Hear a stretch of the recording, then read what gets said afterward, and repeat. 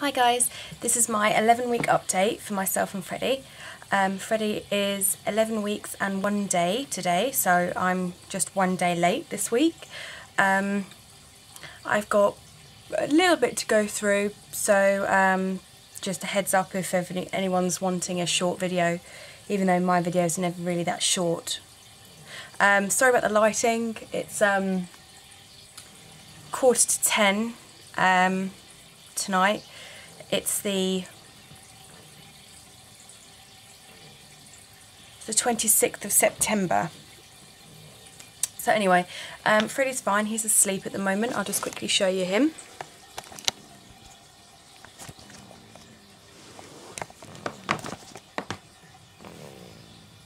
He's in his cute little onesie. Mum and Dad equals me.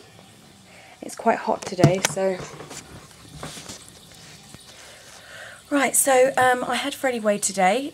He is currently 12 pounds, 12.5 ounces. So he's still in the 50th percentile for his age, which is good because he's been that for quite some time now. He's feeding really well, no problems. He's still a really good baby. So no problems really whatsoever with him, really. I've had a couple of baby buys, which I've kind of become a little bit addicted to eBay, but that's alright, I guess. Nothing too expensive, really. So yeah, what else? So nothing else really happened during the week besides Saturday, really. Saturday, Matt was playing cricket.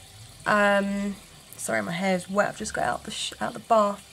Matt was playing cricket, and I didn't really want to go and watch cricket, so I decided that I would go out to the neighbouring town and just go and have like a look around the shops and stuff, just to keep myself out the house. And it was quite a nice day, so it was quite nice to get out, really. So no dramas really, got there fine. It wasn't until I came to leave, I went to Primark, and I left Primark at 20 to 5, and I was walking from Primark along the high street, and as I got to a crossing just before the bus stop, so let's just say Primark's here, the crossing is here and the bus stop's here. I was crossing here and I kind of noticed like a burning smell, and I was like, okay, what's that? Looked down and Freddie's blanket was on fire.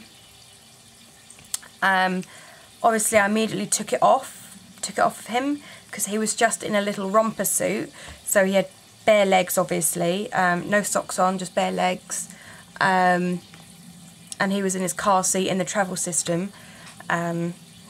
So I took the blanket off and obviously put the flames out, got him straight out the car seat and checked him over just to make sure there was no burns or anything like that, and I couldn't see any, so I then went into Boots was the nearest shop, so I went in there and tried to get hold of Matt straight away, but I knew he was playing cricket, so it may be a bit difficult, and he was actually out batting at the time, so I called his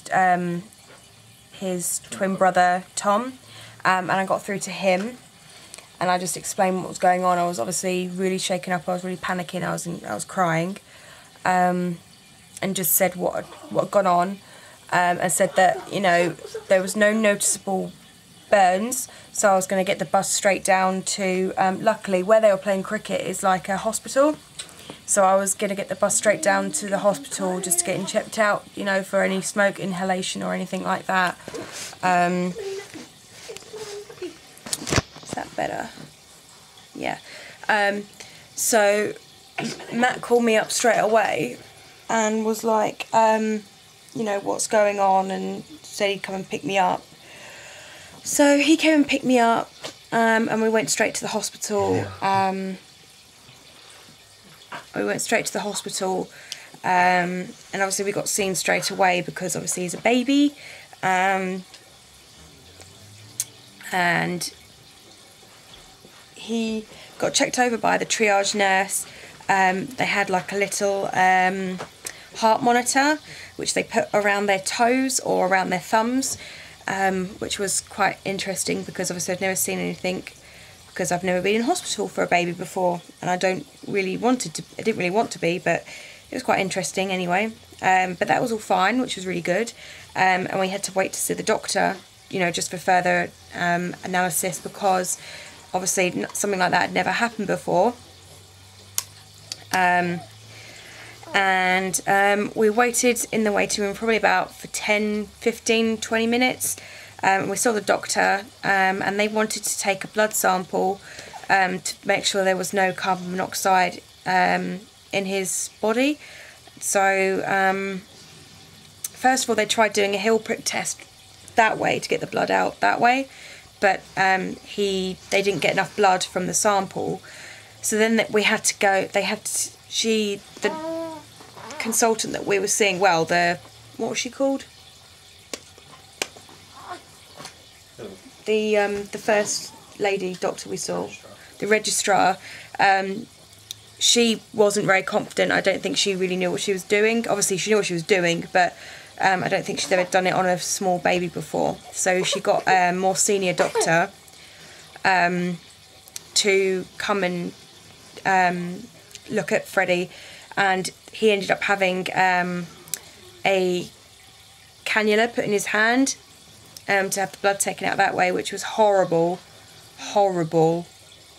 It took myself, the doctor taking the blood, and the registrar to hold him down because he was screaming that much. They took the blood, and obviously they can check it straight away. So we didn't have to wait very long for those to come back, and they were all fine, thank God. While we were there, we saw two policemen and a police lady and a policeman, and we had to give a statement in regards to obviously what had happened, and see if we could get any evidence caught on CCTV, whether it was done maliciously or just accidentally. So that was good. So Freddie's fine. He's absolutely fine. I think I was more shaken up by it because you don't expect to look down 1 minute and your baby be fine, and then look down the next minute and then your baby's blanket be alight. Especially when I don't smoke. I don't, you know, I know a lot of people who do smoke and they do have children, and I know obviously they'd probably be very responsible, but there are a lot of careless people out there, and it's just made me that bit more against smokers, because obviously what could have happened to him if I hadn't have caught it, if I'd have caught it any later, it would have gone through to his skin, so it's not worth thinking about really. Hang on 1 second.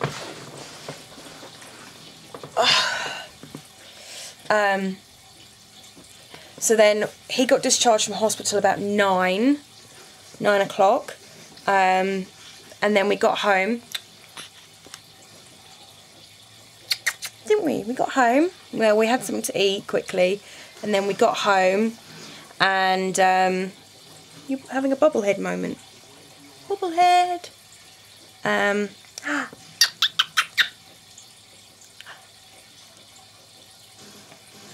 Hello, Freddie. Oh.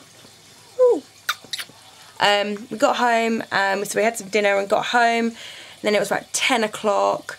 We was about to go to bed, and then all of a sudden I had a gall bladder attack thing really again. Really bad one this time. And then that ended up me going into hospital on the same day as... So Freddie got discharged at 9. I went into hospital about, what time would you say, 12? Yeah, no, 1. Okay, well, about 1 by the time we got into hospital and got seen and stuff. and I had to kiss Freddie goodbye, and he had to go with his dad, and I had to go round and sit in a cubicle for the remainder of the night until I got discharged at 6 AM. I was on morphine, and I was really sick on the Sunday, really sick. So that was fun. I think it was just brought on by stress because of worrying about Freddie. But I'm fine now. I'm just trying to chase up about my operation date.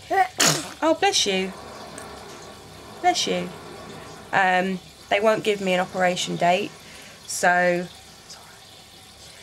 so I'm just waiting to find out about that, really. But besides from that, everything's fine. The week's kind of been a bit mundane. I've done things all throughout the week.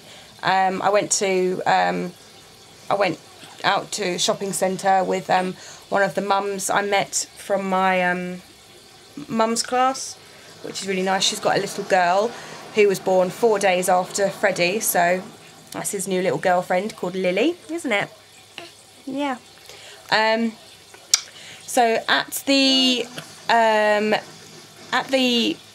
health visitor today, I wanted to talk to her about something that's kind of been like an issue for like the past couple of weeks. Freddie has, he's absolutely fine, but we've noticed that he has started. He's found his hand. He found his hand a couple of weeks ago, as you can see now. He will chew on the bottle when he's eating. He will chew on his hands, and he will suck on his hands, and he's producing a lot of drool and dribble. So my first thought was, oh, he's teething. But then I thought, well, hang on, an 11-week-old baby cannot possibly be teething. But I don't really know how it all works because I've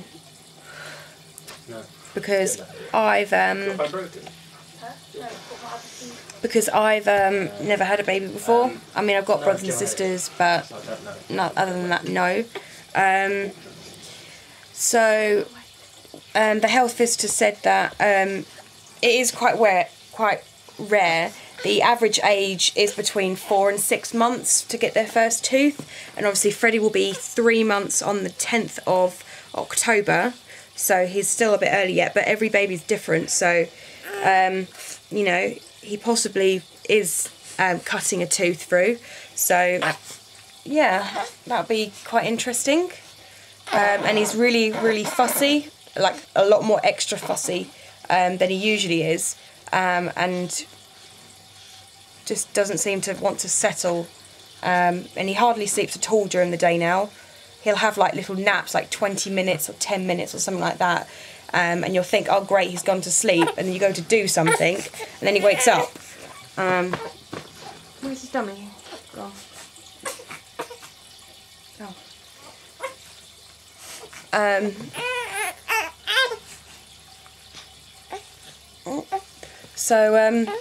Don't think there's any much else really. Oh yeah, we've started him on size 3 nappies.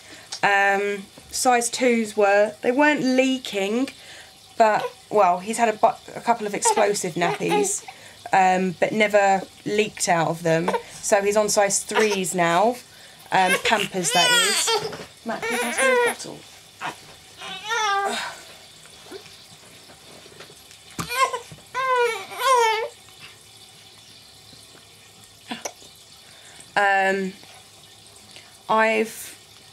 Because now I'm exclusively bottle feeding, I've decided that I'm going to, try out different bottles because, do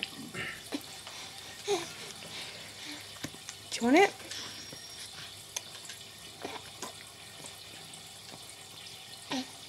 I found with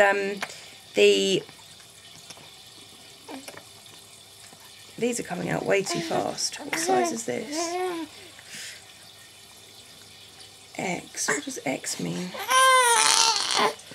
I found that the Tommy Tippy bottles, so this is the Tommy Tippy anti-colic one, the top will indent. Go on then.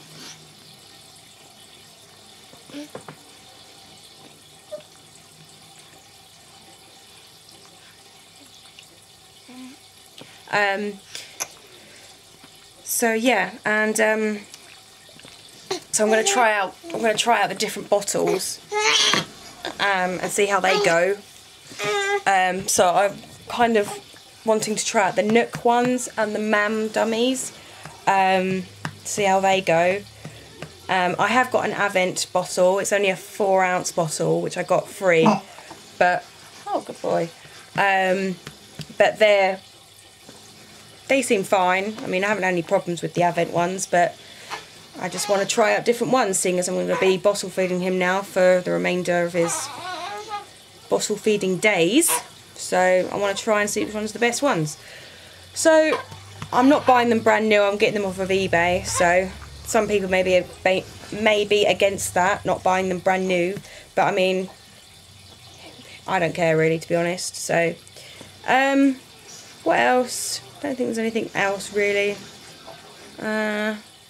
Oh yeah, he gets quite nasally, like when he sometimes it's like he's snoring, so he's on these nasosal drops, which are suitable from birth, so he has those. And then yeah, that's about it really. So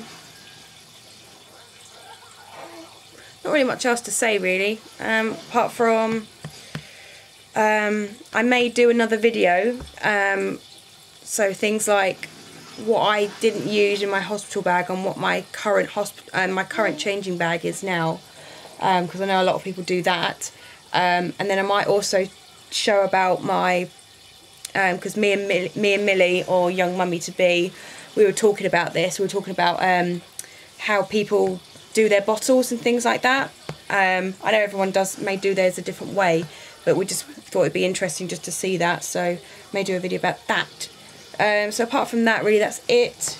I'm not doing belly shots anymore because, like I said in my last video, my gallbladder makes my stomach puffy, and there's no point really doing belly shots anymore. So that'll be it really. I'll show you Freddie quickly as he's now awake. There he is. He's hungry, so I'm going to feed him properly now. So, yep, I'll be back for my 12-week update. Bye guys.